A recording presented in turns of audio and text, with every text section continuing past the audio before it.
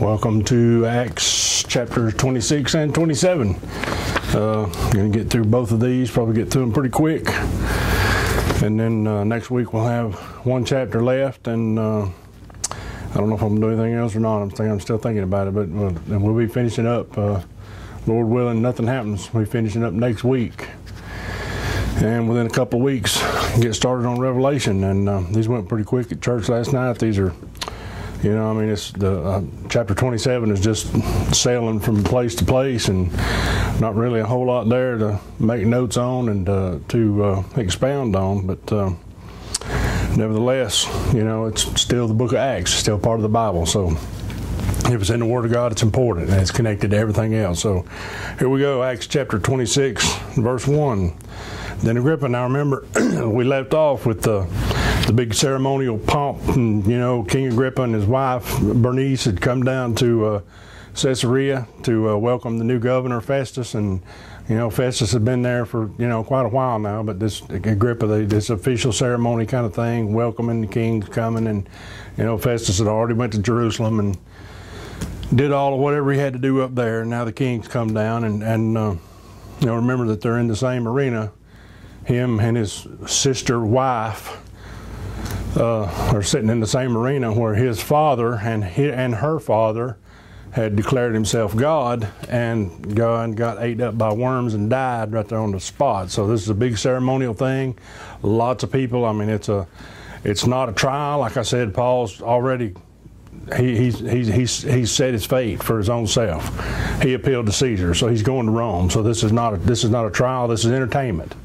This is entertainment that Festus can entertain the king with this man named Paul. So jumping right in, actually, that's where we left off last time. And here Festus has introduced Paul to Agrippa. Everything, it's probably, who knows, they probably spent 2 hours walking in the arena, sitting down, but whatever. And Paul's fixing to start speaking. Verse 1, Then Agrippa said to Paul, Thou art permitted to speak for thyself. Then Paul stretched forth the hand and answered for himself, I think myself happy, King Agrippa, because I shall answer for myself this day before thee, touching all the things whereof I am accused of the Jews. Now, if you hadn't picked up anything through this study of Acts, you're bound to pick up that Paul was a long-winded little guy. He liked to talk. He liked to preach long times, and he liked to talk.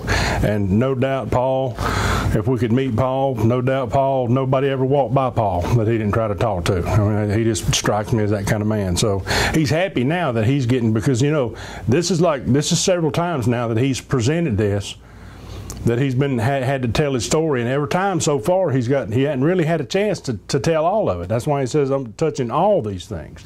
He's kind of happy that he gets a chance to uninterruptedly tell his whole story, his whole entire story. Verse 3, especially because I know thee to be expert in all customs and questions which are among the Jews, wherefore I beseech thee to hear me patiently. In other words, I got a lot to say. Be patient and let me have my say. Now he knows he's saying that to Herod because Herod was a Jew. Paul knew that he was acquainted with Jewry and the traditions and the things of Judaism, whereas these other people weren't. And he would understand the points that Paul was trying to make. My manner of life, verse 4, my manner of life from my youth, which was at the first among my own nation at Jerusalem, know all the Jews, which knew me from the beginning, if they would testify, or if they'll tell the truth, they knew from the beginning that after the most straightest sect of our religion, I lived a Pharisee. That's what he's saying. He says, I was a Pharisee, and they all know it. The Pharisees know that I was a Pharisee. And now I stand and am judged for the hope of the promise made of God unto our fathers, which was what? A Messiah, a resurrected Messiah that was coming, that had been raised from the dead. That was the promise that they believed in. They believed in the resurrection. The Sadducees did not. Verse 7, unto which promise, the resurrection, the hope of the resurrection, the afterlife, unto which promise our 12 tribes instantly or earnestly and intently, serving God day and night, hope to come, for which hope's sake, King Agrippa, I am accused of the Jews. And what Paul's saying is, kind of in a way, one way to look at it is, here I am, Paul, I'm a Jew, I'm a Pharisee, and the Jews are all accusing me of being a good Jew. And that's why I should be put to death, because I'm a good Jew. That's basically what Paul's saying. Verse 8, why should it be thought a thing incredible with you that God should raise the dead?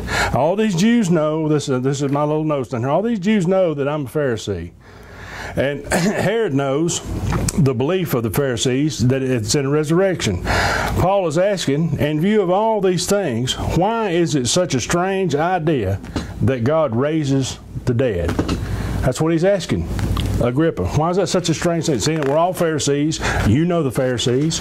You know what we believe in. So why is it all of a sudden everybody's so upset at the very idea that God would raise somebody from the dead? Well, they believed in it from the beginning. Verse 9, I verily thought myself, or I was convinced, that I ought to do many things contrary to the name of Jesus of Nazareth, which thing I also did in Jerusalem, and many of the saints did I shut up in prison, having received authority from the chief priests. And when they were put to death, I gave my voice against them. Now, that word voice is kind of interesting here. That word voice is actually, the word is translated from is actually Cephas, which means a stone, pebble, rock. It's the same thing. It's the same thing Jesus renamed. Remember, Jesus renamed Peter Cephas, the rock, Peter the rock. That's what the voice, that word voice is translated from that word that means a stone, pebble. And what that means is that's a throwback to him being part of the Sanhedrin, because that's how they would vote. White stone, black stone. It's just the same way, you know, fraternal organizations and all kind of things use it nowadays. White's okay, black's not. That's where we get the term blackballed. You've been blackballed. That's where that comes from. And that word voice means stone. That's what that means. Verse 11. And I punished them oft in every synagogue, and compelled or forced them to blaspheme, which means what he's saying is I forced them to deny that Jesus was the Christ, the Messiah. And being exceedingly mad against them, I persecuted them even unto strange cities. Notice that word cities is plural. We never heard of him going into other cities. He got saved on the road to Damascus. We knew that's what he was doing on the road to Damascus, but apparently, because he used the term cities, plural, and yes, it's important. That's why it's important. That's why the King James is important. He used the word cities. Then apparently that wasn't his first trip out of town. He had made other trips out of town and hauled other people into Jerusalem and had them killed or watched them die or had them locked up in prison. Whereupon, as I went to Damascus with authority and commission from the chief priests, at midday, O king, I saw on the way a light from heaven, above the brightness of the sun, shining round about me, and them which journeyed with me. Now, this is the third time Paul's told the story. He's told the story of his conversion in the book of Acts. This will be the third time that he's told it, or that it's been recorded. Luke recorded it. I'm sure it's not just the third time he's told it, but this is the third time in the book of Acts that Luke has recorded it. Verse 14, and when we were all fallen to the earth, I heard a voice speaking unto me and saying in the Hebrew tongue, underline that in your Bible, in the Hebrew tongue, Saul, Saul, why persecutest thou me? It is hard for thee to kick against the pricks. This is the only time of those three, the only time that he sticks that little tidbit in there in the Hebrew tongue. Now, as I've said before many, many times, if I say something that's strictly my opinion that I can't prove one way or the other, I'll let you know that that's my opinion. So what I'm fixing to throw out here is strictly my opinion. This verse right here is why I personally believe when we all get to heaven, everybody is going to speak Hebrew. It's not going to be that big a deal. It's just going to be something that just happens. We show up, we start speaking, everybody's going to speak Hebrew because that language is sacred to God. That language lived. That was a dead language. There's no other dead language on earth that ever died and came back. That language is sacred. It's special, just like the Jewish nation. The nation of Israel is special and sacred to God. Apparently the Hebrew language is too. And I personally believe that we're all going to speak Hebrew in heaven.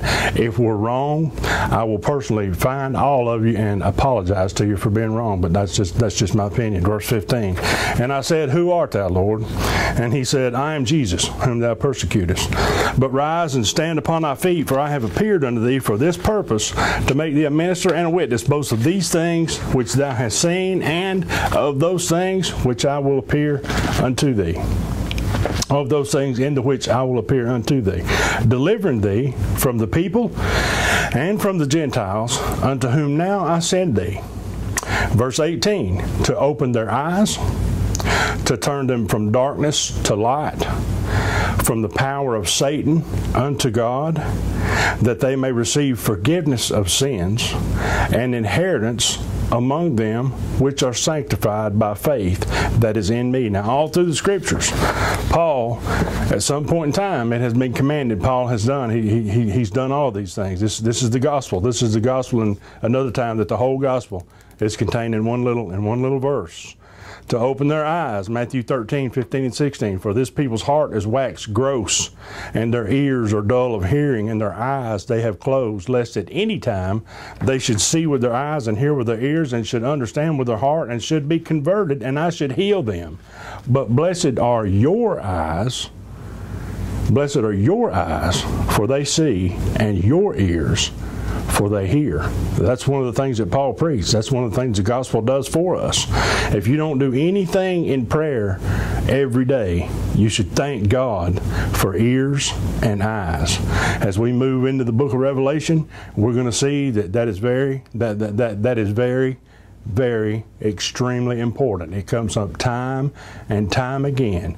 He that hath an ear. Everybody's got ears. I've got ears. That don't mean I hear. That don't mean I understand. That don't mean that we all pay attention. Thank God every day that you've got eyes and you've got ears to see and to hear the truth. Number 2, to turn them from darkness into light. Luke 1:79 says, to give light to them that sit in darkness and in the shadow of death, to guide our feet into the way of peace. He lights our way. Light, another thing, and it runs all through the Bible. It runs the light. He's the light that lighteth the whole world. He was the light that was sent into the world to light every man that cometh into the world. He is light. He is light. John 1:9 and 10 says, this was the true light, which lighteth every man that cometh into the world. He was in the world, and the world was made by him, and the world knew him not. He was rejected. He was turned down. He was sent away. He lit them all up. He razzle-dazzled them. He was healing. He was doing miracles and signs and wonders everywhere he went. And they doggedly, determinedly rejected and hated him and killed him.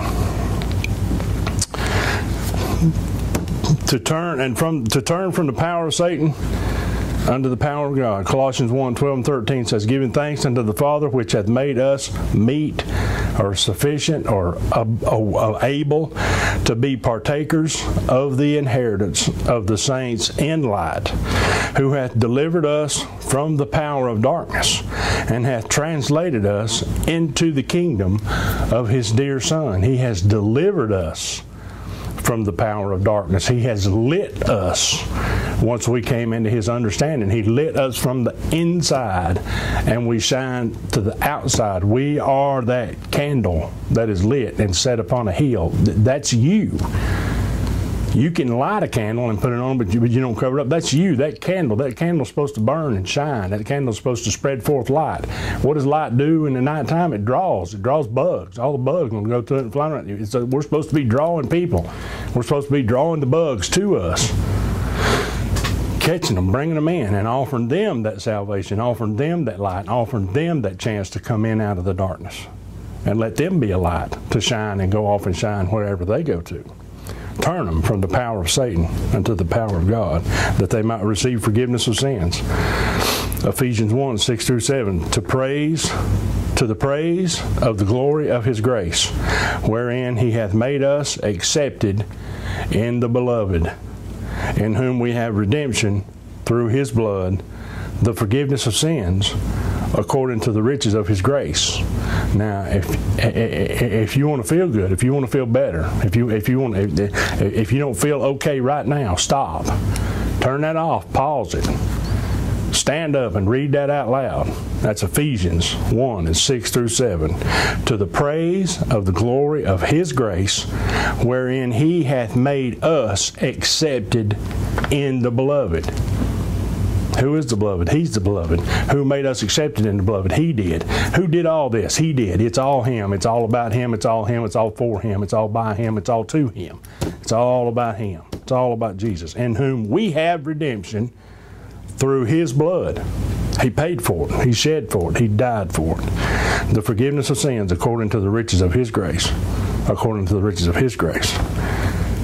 What do we remember the book of Ezekiel? Why did all them things? Why did He do that? To bring glory to my name, to bring glory to His name, not us.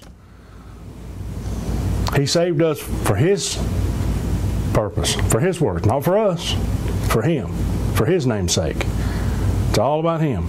Always has been, always will be. And inheritance among them which are sanctified. 1 Peter 1, 3 and 5, 3 through 5 says, Blessed be the God and Father of our Lord Jesus Christ, which according to His abundant mercy hath begotten us again unto a lively hope by the resurrection of Jesus Christ from the dead.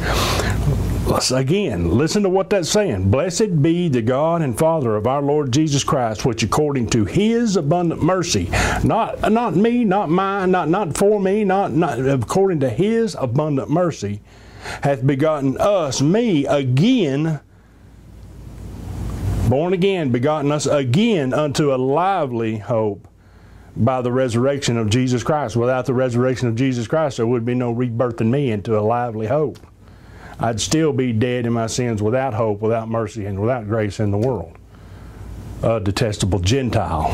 So would all of us. To an inheritance. What is an inheritance? It's something that somebody gives you. They give it to you just because. You might be kin to Him. He created us. We're His children. That's inherited. He gave it to us. It's not, we didn't work for it. We didn't earn it. It wasn't mine. I didn't have it coming. It's an inheritance. He gave it to me. Inheritance incorruptible and undefiled, and that fadeth not away. It's eternal. Reserved in heaven for you, for me, who are kept, how? Who are kept by the power of God through faith. It's all by faith unto salvation, ready to be revealed in this last time.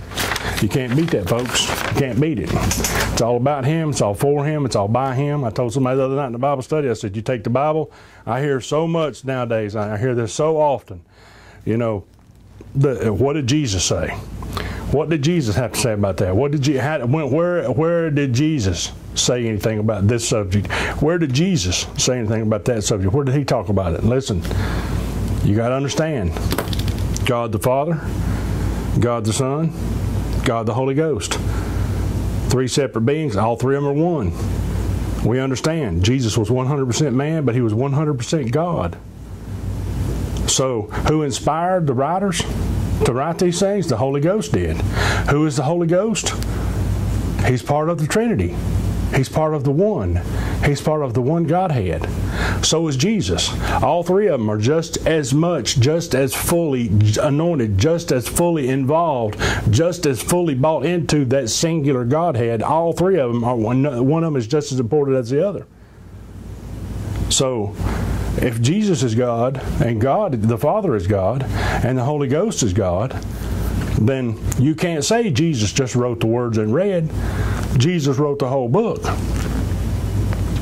From Genesis 1:1 all the way through Revelation 22. He wrote the whole entire book. So the book is about Him. It was written for His namesake, and it was written by Him. So you can't look at something and say, well, it's okay for that person to do that because Jesus didn't talk about that. What am I talking about? Homosexuality. I had somebody the other day tell me that. I got a preacher friend of mine. He says it's okay to marry gay people because Jesus never specifically addressed homosexuality. Well, I'm sorry, He did. He did. Jesus reiterated what was stated in the beginning. Have you not heard that in the beginning they were created male and female? And for that cause a man shall leave his mother and father and cleave to his wife, not cleave to his husband, not cleave to his boyfriend, not cleave to any, to cleave to his wife. There's only one way to heaven. There's only one way to a marriage bed. That's a man and a woman. That's it. That's all there is. And you can't say because there ain't nothing in red about homosexuals that Jesus didn't talk about it, because He wrote the whole book. He wrote it all. It's all about Him, for Him, by Him, to Him. Verse 19, back in Acts chapter 26. Whereupon, O King Agrippa, I was not disobedient unto the heavenly vision. Paul says, I did all these. I did it all. I mean, he did everything he was called to do. Verse 20, but showed first unto them of Damascus and at Jerusalem and throughout all the coasts of Judea, and then to the Gentiles, that they should repent and turn to God and do works meet for repentance. See, it's verses like this in the Bible that make me wonder how these people can use Paul's teachings to say that we don't have to repent anymore. That Paul taught us that we're saved by faith through grace, and that's all we have to, we don't even have to repent. I mean, I hear people more and more and more talking about that. I see it on Facebook. I hear people out in the world talking about it. We don't have to repent. I mean, we repented. That's it. We know that. We're there. You don't have to. We're under grace. It's grace, grace, grace, grace, grace. It's all about grace. And because I tell people they got to repent every day, because that's what the Bible says. You got to repent every single day. That's what Jesus said. Every single day we've got to repent. The Bible says that. But yet I get told I'm ashamed of the gospel. I'm ashamed to tell people that it's works. I'm turning that into works. They said, it's Jesus. They said, how are we supposed to pray? And he said, let's pray like this. Our Father, which art in heaven, hallowed be thy name. You recognize who he is. You recognize the Father. Hallowed be his name. Thy kingdom come. We pray for his kingdom to come every day. The millennium is coming. It's coming fast. He's coming back. That's what he's talking about. Thy kingdom come. We'll get to that point in Revelation where the angel flies around and he says, the kingdoms of the earth have become the kingdoms of our Christ. Thy kingdom come. Thy will be done on earth just like it is in heaven. Everything on earth, you're praying that his will be done. His will has to increase. My will has to decrease. His will be done on earth as it is in heaven.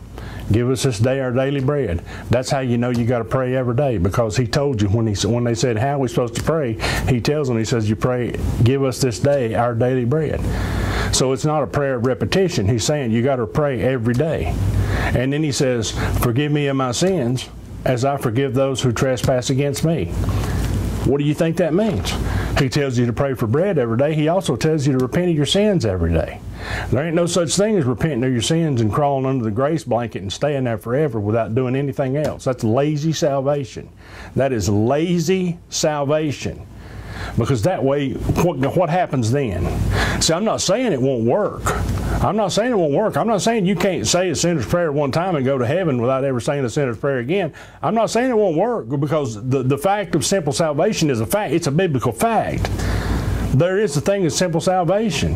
A man, a drunkard, a whoremonger, a whore can lay on a deathbed and pray a prayer of salvation and wake up in heaven.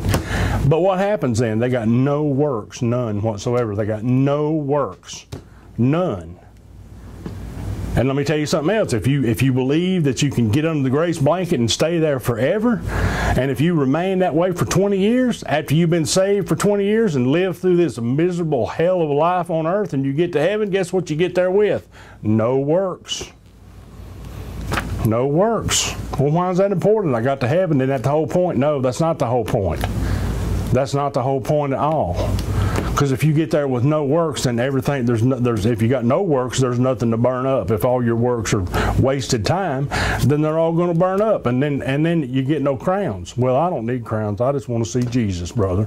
I don't need a mansion. I just want a kid, little old cabin in the corner. I hate that song. I always hated that song.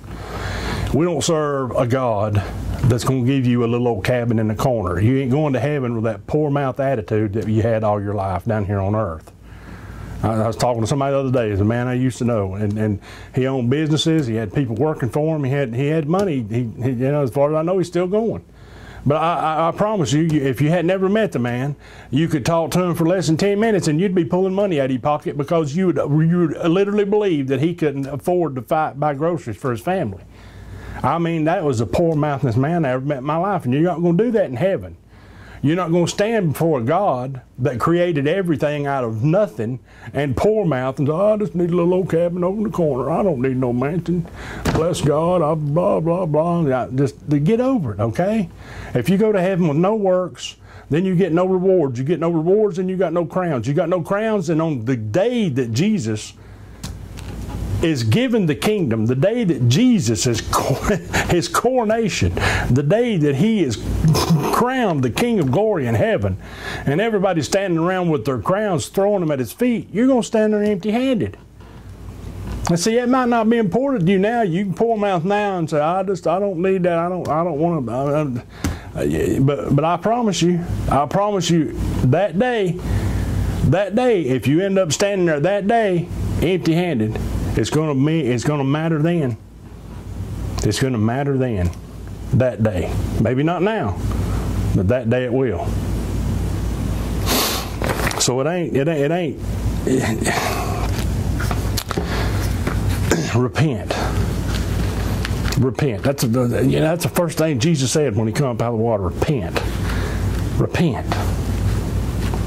Repent, for the kingdom is at hand. Verse 21, for these causes the Jews caught me in the temple and went about to kill me. Having therefore obtained help of God, I continue unto this day, or I stood my ground, or I'm still standing my ground here, defending myself, witnessing both too small and great, saying none other things than those which the prophets and Moses did say should come. And he's declaring again that he ain't preaching no new God. He ain't bringing no fresh new version. He ain't got no new revelation. He ain't got no hot news flash right off the throne.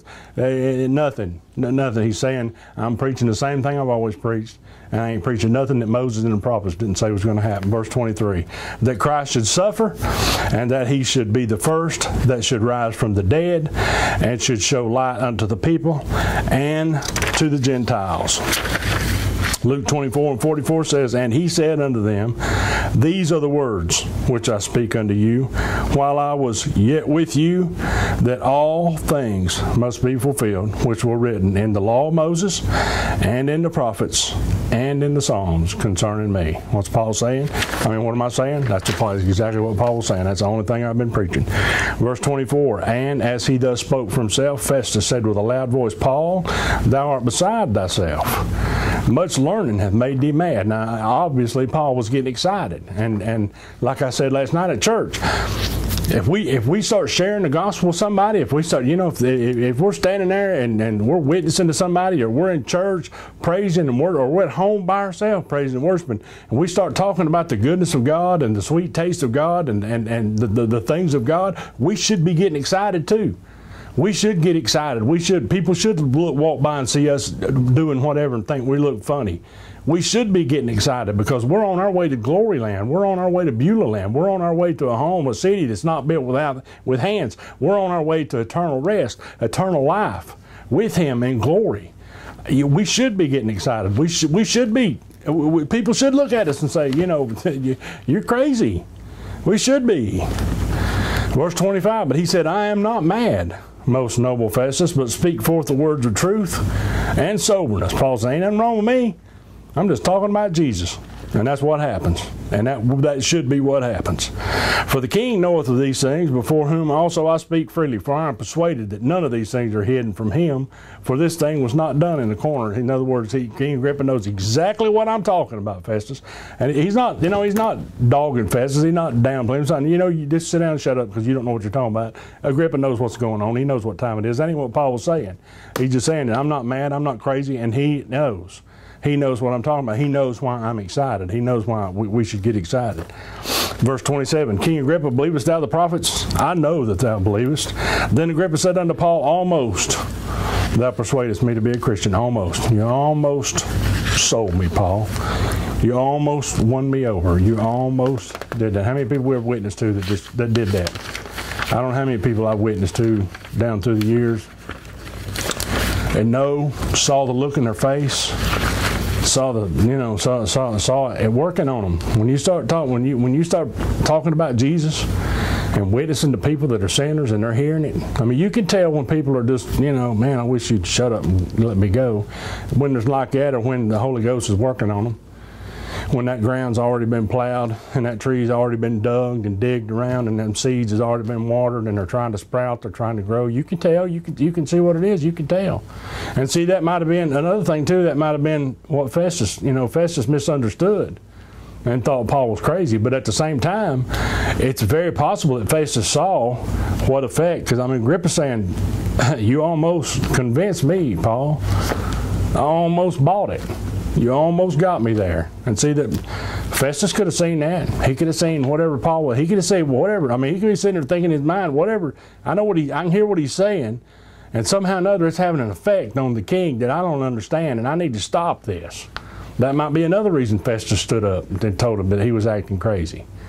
I mean, Paul might have been jumping up and down. Who knows? He might have been dancing by this time. I'm sure he had, absolutely sure he had his hands up in the air, probably waving at the sky and talking 90 miles a minute. I'm pretty sure of that.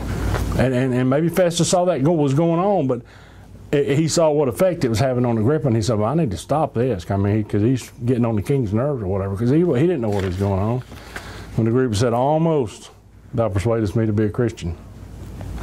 And Paul said, I would to God that not only thou, but also all that hear me this day were both almost and altogether such as I am, except these bonds.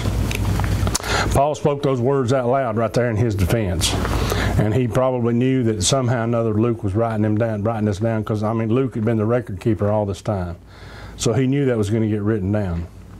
But I can't help but wonder if Paul had any idea how many millions and millions and millions and millions of people down through the ages was going to hear those words that he spoke right then. I would to God that everybody that can hear my words would be such as I am, except for these bonds.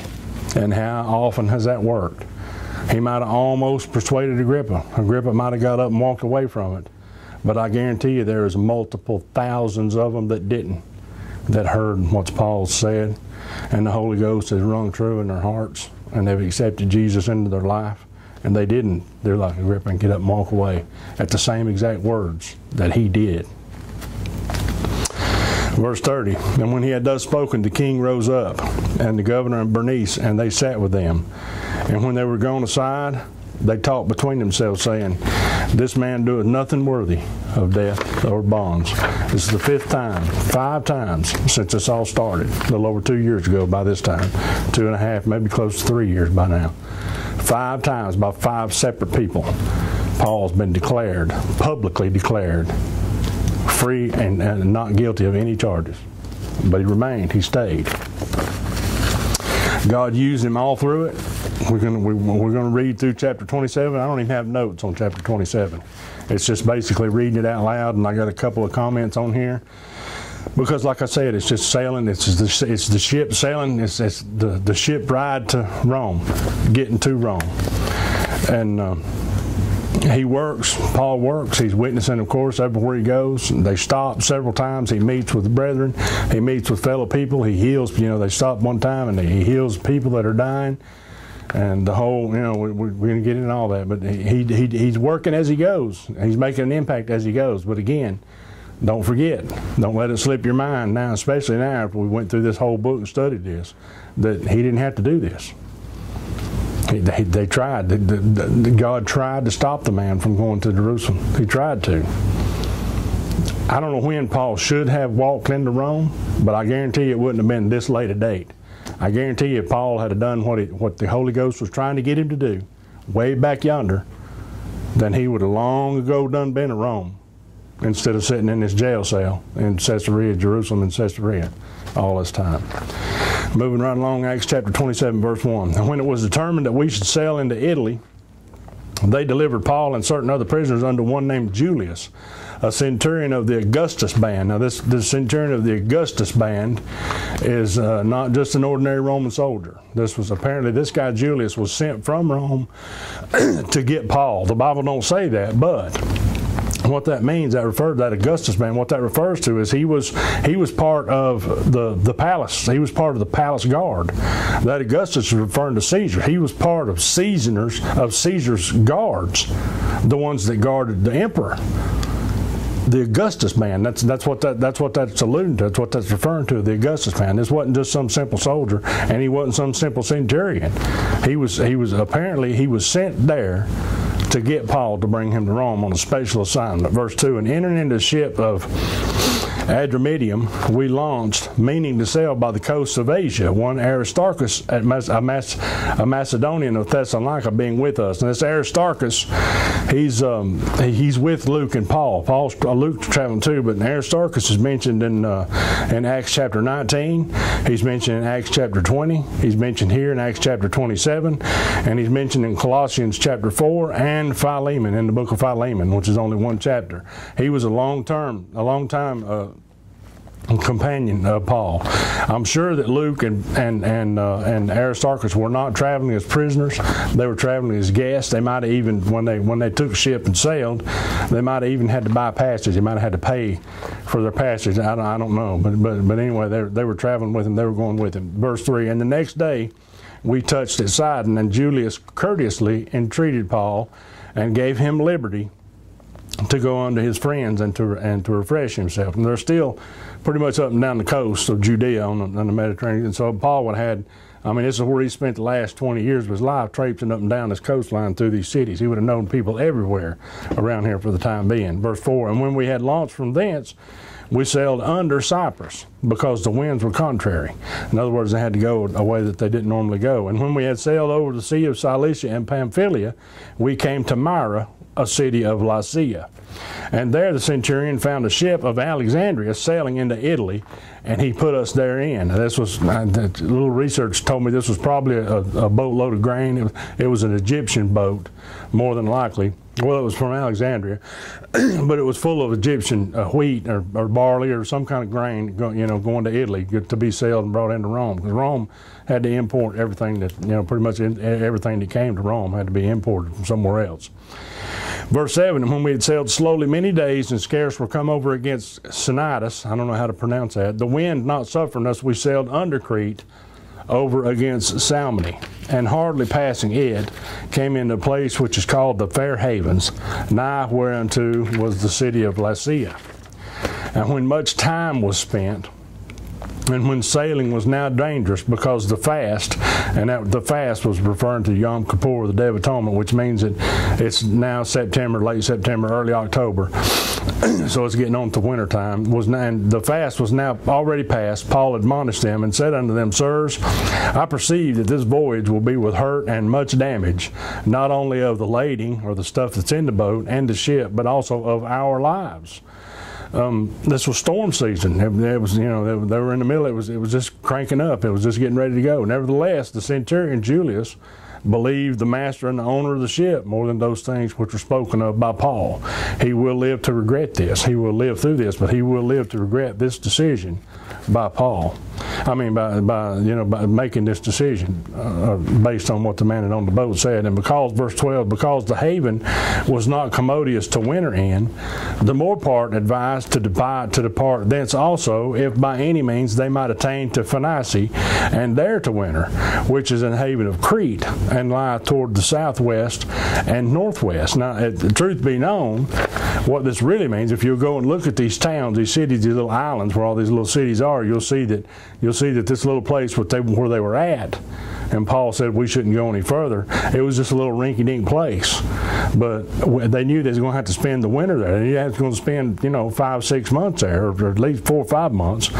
So the whole point was to get on somewhere with a little bigger city with a little better nightlife. We get on down to Crete, Phoenicia and Crete, those are a little bit bigger cities. There's gambling, there's drinking, there's brothels, there's all those kind of things that were important to the Roman soldiers. So that's the WKW version of what I see happening here in verse 12. Again, my opinion. Verse 13, and when the south wind blew softly, supposing they had obtained their purpose, loosened thence they sailed close by Crete. But not long after there arose against it a tempestuous wind called Euroclydon. Now, I stumbled upon this information. They named these winds. I just thought it was kind of interesting that these winds, these wind patterns is what it is. There's these wind things in Hawaii. I've heard people, I've never been to Hawaii, but I've heard them talk about the trade winds that, you can count on them. They're always there, or they come and go or whatever. But this wind, this particular one, this Euroclydon, is the same. If you've ever read the novel Moby Dick, it starts out in a little bar where the Muslim guy meets the Captain Ahab and all that, but they're in the middle of a bad storm at the beginning of that book before they take it, and that's the name of the storm in Moby Dick is the same name as this right here. That's just free. You can do with that whatever you want with that information. Verse 15, and when the ship was caught and could not bear up into the wind, we let her drive where it was drifting. We just let it go and let it drift. And running under a certain island which is called Clauda, we had much work to come by the boat. Now what this means, it took me a while to find this out. What this means is that back in the day, the big ships, these ships weren't big. You know, well, at least I do. When I hear the word ship, sailing ship, we live in a day with these gigantic, cruise ships and stuff. So I see big giant ships in my head when I see the word ship. But these were ships, big for their day, but they weren't all that big. But anyway, they towed the lifeboat behind them. Instead of taking up the space and had it on board, they would tow it behind them. But in storms like this, in bad storms, they would bring it in, or they would come by the boat. And that's what that means, is they had a lot of trouble because of the storm. They were trying to get the lifeboat into the ship, and they had a lot of trouble coming by the boat. That's what that refers to. Verse 17, which when they had taken up, they used helps, undergirding the ship, and fearing lest they should fall into the quicksands, strake sail, and so were driven. Now, undergirding the ship's another thing. I learned more about sailing ships in the first century in the Mediterranean Sea than I ever wanted to know. But what that means is in these storms, these boats would rack. The storms, the waves, and the wind, and all these boats would rack back and forth like this. It would twist, in other words, in the water. And they would, just undergirding the ship, they would take big ropes or cables, sometimes cables, and they would wrap them. They would wrap them from the deck all the way down underneath the boat. And then above on the deck, where they came together, they would use this tourniquet-like thing where they'd put a staff in there, a pole, and they would use that to loosen and tighten these ropes that were wrapped around the belly of the boat. And they would tighten those things up, and what it would do, it would keep the ship from racking and twisting in the water, and it would keep it from busting up. So that's what that's talking about, the undergirding the ship. Verse 18, and we being exceedingly tossed with a tempest, the next day they lighted the ship, or they started throwing stuff overboard. People was throwing their belongings out. They would start with useless stuff that nobody needed, and as the storm went on, and what they would do was more and more stuff would go. And the third day we cast out with our own hands the tackling of the ship, and Paul and all of them, they were all throwing it out. They were having to get the tackling, the stuff that made the ship go. And when neither sun nor stars in many days appeared, and no small tempest lay on us, all hope that we should be saved was taken away. Here again, they didn't have cell phones. They couldn't whip out their cell phone and put their GPS tracker on, find out where they was at. They hadn't seen the sun or the stars in many days. That's what they used to navigate. So not only had they been in a storm for all these days, they had no idea whatsoever where they were. They'd been drifting. They couldn't do anything. They couldn't do anything about it. They'd just been sitting dead in the water, being tossed about with the storm, and had literally no idea where they even were, because that's how they would navigate.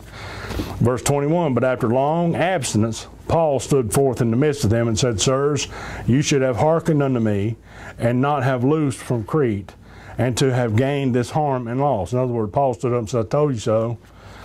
Verse 22, and now I exhort you to be of good cheer, for there shall be no loss of any man's life among you, but of the ship. Now I'm sure at that point in time, if any of them had any faith whatsoever in what Paul was saying, they would have all been happy except the guy that owned the ship. He would be the only one sitting there going, wait a minute, hold on a minute. He would have been the one upset. Verse 23, for there stood by me this night the angel of God, whose I am and whom I serve. Once again, God gets a personal visit, not from Jesus this time, but still he gets a personal visit. Again, time and again.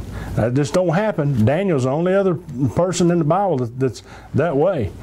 I mean, he gets visited over and over again. He gets a personal visit. Verse 24 saying, fear not, Paul, thou must be brought before Caesar. Again, he's letting him know, you're going to make it to Rome. You've got to get to Rome. Thou must be brought before Caesar, and lo, God hath given all them that sail with thee. Wherefore, sirs, be of good cheer, for I believe God, that it shall be even as it was told me. Howbeit we must be cast upon a certain island. Now, in the next chapter, in chapter 28, we find out this island is what we know today as Malta. That's the island where they end up landing on. But when the 14th night was come, and we were driven up and down in Adria, or the Adriatic Sea, about midnight the shipmen deemed that they drew near to some country. They could tell. I mean, they were sailors. They could tell. They could hear breakers in the distance, of breakers on the cliffs or whatever. But I mean, they were sailors. They would know they was getting close to some kind of land. They just didn't know where they were. and sounded, verse 28, and found it 20 fathoms, or 120 feet to bottom. And when they had gone a little further, they sounded again and found it 15 fathoms, which is 90 feet. So they knew they were getting closer. The bottom's getting closer to the boat.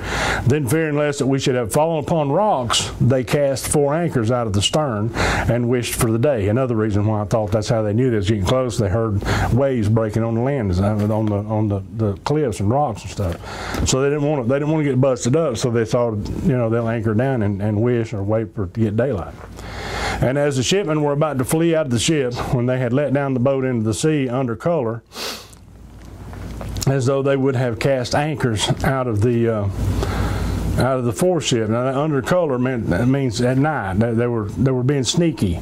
They were. Let me read it again. And as the shipmen were about to flee out of the ship, when they had let down the boat into the sea under color, if you change that under color or in a sneaky way or under cloak of darkness or being at the trying to sneak away.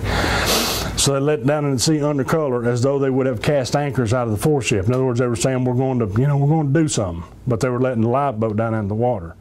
Paul saw what was going on. Verse 31, Paul said to the centurion and to the soldiers, except these abide in the ship, you cannot be saved. And this time, Julius paid attention. He paid attention to what Paul said. And he listened to him. So that then the soldiers, verse 32, the soldiers cut off the ropes of the boat and let her fall off or let her go. They let the lifeboat go. And while the day was coming on, Paul besought them all to take meat, saying, this day is the 14th day that you have tarried and continued fasting, having taken nothing. None of them had ate anything for 2 weeks, 2 whole weeks, fighting the storm, working day and night, fighting it. And the only thing I can compare this to in my mind, I'm not a sailor, I've never been out, but I remember watching Deadliest Catch, them guys, them crab guys up there, and I remember I've seen several storms, them guys getting into storms, and they're out there trying to work in it, staying out in it, fighting and they're doing all that. This is the scene that keeps playing through my head when I'm trying to imagine the storm and them doing that, being out in it. But they've been doing this for 2 weeks with no food. Wherefore I pray you take some meat, for this is for your health.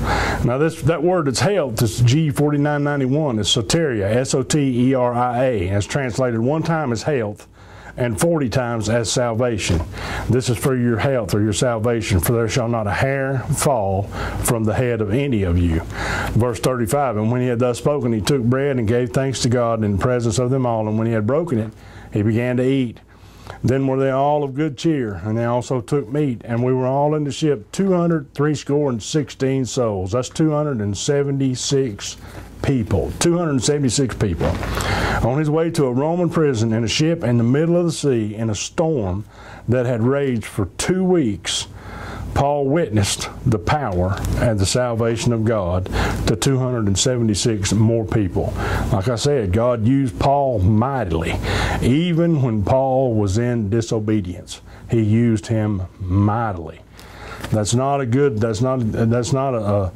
exhortation to say, well, God's going to use me anyway, so I might as well go and do all these stupid things I'm not supposed to do. Not in any way, shape, or form.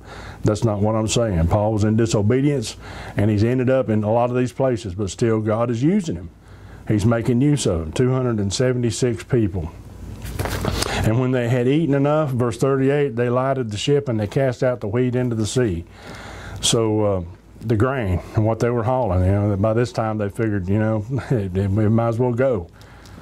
Verse 39, and when it was day, they knew not the land, but they discovered a certain creek with a shore, into the which they were minded, if it were possible, to thrust in the ship. And when they had taken up the anchors, they committed themselves unto the sea, and loosed the rubber bands, and hoisted up the mainsail to the wind, and made towards the shore. And falling into a place where 2 seas met, they ran the ship aground, or they ran up on a sandbar. And the forepart stuck fast and remained unmovable, but the hinder part was broken with the violence of the waves. They got stuck on that sandbar, and the waves just kept beating the back end of the ship. Because Paul told them, nobody's going to die, but the ship's going to be gone. And the soldiers' counsel was to kill the prisoners, lest any of them should swim out and escape, because they were responsible for them. You know, they would have been, if they showed up and said, no, our prisoners escaped because we were in a shipwreck, you know, it wouldn't have mattered about the shipwreck. They would have had to die. They would have had, you know, they would have been judged for that. They would have had to, they're responsible for it. So to save their own skins, they just killed the prisoners. And they said, you know, we was in a shipwreck and they was going to escape, so we had to kill them all. Then they're not in trouble at all. Funny how that works out. 43, but the centurion, Julius, willing to save Paul, kept them from their purpose, and commanded that they which could swim should cast themselves first into the sea and get to land. Now, it wasn't a requirement, apparently, in the Roman army to be able to swim. Otherwise, he would have said for all the soldiers to jump in and swim to shore. And the purpose would be so that they could get to shore and get stabilized on their feet, and then they could watch and witness the other ones, the prisoners, that could come ashore. It don't say there's 276 people. This is that includes, you know, the Paul and the prisoners, and the soldiers, and whoever was, however many was on the ship running the ship. So who knows how many? It don't say how many prisoners there were, the number of the prisoners, but there, you know, apparently there was quite a few. There was more than just a couple, anyway. So he told the ones that could swim to go in. So they jumped in, and because he wanted to save Paul, he's listening to Paul now. He's paying close attention to Paul now. And the rest, some on boards and some on broken pieces of the ship.